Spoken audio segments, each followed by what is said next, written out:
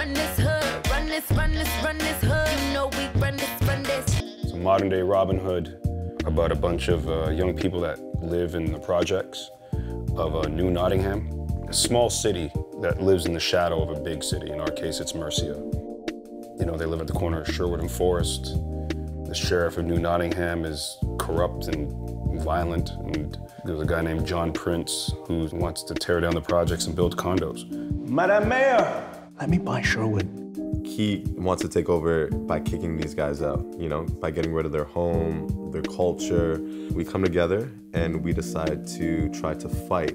I did a lot of martial arts training for the role too. Boxing, stunt training, and then weapons training, and then trying to hit the weights. That was a tough part. My favorite scene to shoot thus far, it's a fight scene that happens between Robyn, Lil Jon, myself, and the sheriff in my penthouse. That was really challenging and just an amazing feeling to put your body through something like that and just have to deliver under pressure. You know, the clock is ticking and you have a weapon in your hand. So a big component of Robin Hood is that the merry men sing. The music that they make is a part of the legend. We made them rappers. Run my hood, I know you noticed that we run this hood. I love music, I love to dance. When I get to put on the mask and poncho, my rapper persona, and I just go for it. It's just a vibe.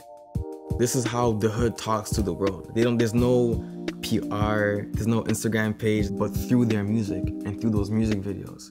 That's how we stay connected and in touch with the rest of the world.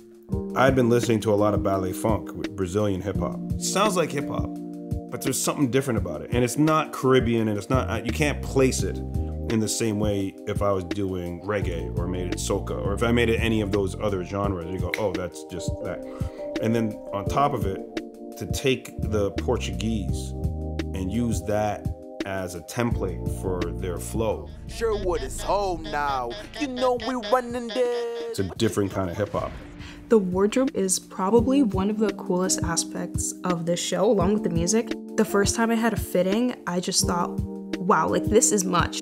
I really think that audiences will connect with the swag in the show. Market got in there, Box Raw, Koala, Get Fresh, 100 Miles, Perry White in LA. That is from Good Art Hollywood. Everyone looks great. Everyone's got great clothes.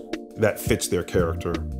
As soon as I put on like this robe, even down to the shoes, the jewelry, the necklaces, I get it. I feel them now.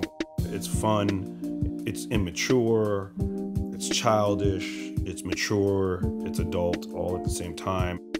People are probably not ready for how much fun it's gonna be.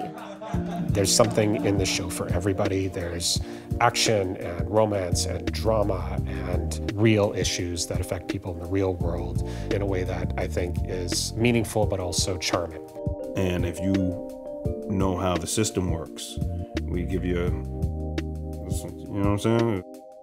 Yeah, a few of those nods, because the system's and I'm waiting for an entire societal collapse, but that's another story.